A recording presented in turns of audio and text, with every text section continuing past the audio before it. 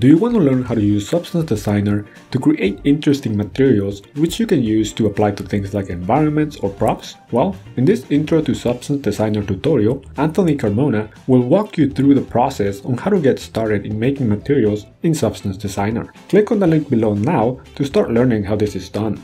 Anthony will start you off by explaining the theory behind physically based rendering, and from there he will show you the ropes to get started with the most useful nodes found within Substance Designer. This is a perfect tutorial for anyone who is new to Substance and would like to learn how to get started.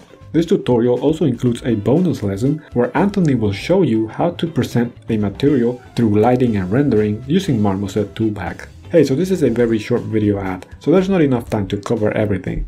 Click on the link in the description now to get started.